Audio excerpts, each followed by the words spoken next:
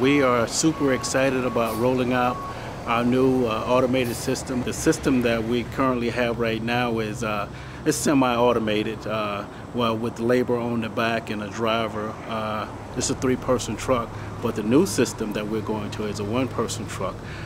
With the new system, we're going to go down to 16 automated routes, and that's going to be able to service the entire city on a daily basis. We're going to collect about 16,000 homes per day, 4 days a week. We spent about $16 million. That's the money that we got from the American Rescue Plan, the ARP funds.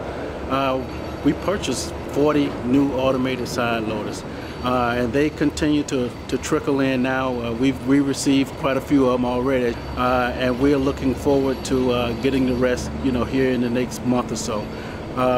By the end of the year, we will be fully automated throughout the entire city when it comes to the household garbage. We think this is going to be great for Columbus. It creates so much efficiency in our operation. The operators that we currently have right now that are not going to be in the rotation, we're going to reassign them and put them in other programs like yard waste program, bulk waste program, the recycling program. So everybody's going to have a job.